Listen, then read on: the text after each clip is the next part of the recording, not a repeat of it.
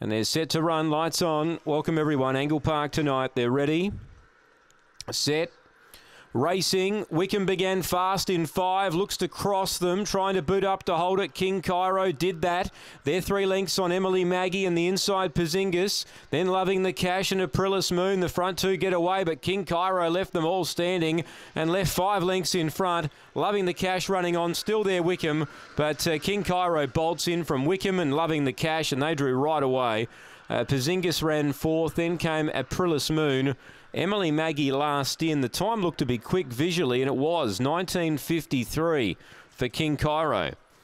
Number 1, gee, showed a good deal of acceleration mid-race to accelerate away from Wickham. And it's 1/5 here. Margin 7 lengths. A real gap job there. 7 lengths by 3/4. 4 is third, Loving the Cash, doing its best work late. 9, Pazingus ran 4th. So 1, 5, 4 and 9. 19:53 is a good run. King Cairo was able to accelerate away from Wickham, who jumped the best but couldn't clear the inside dogs.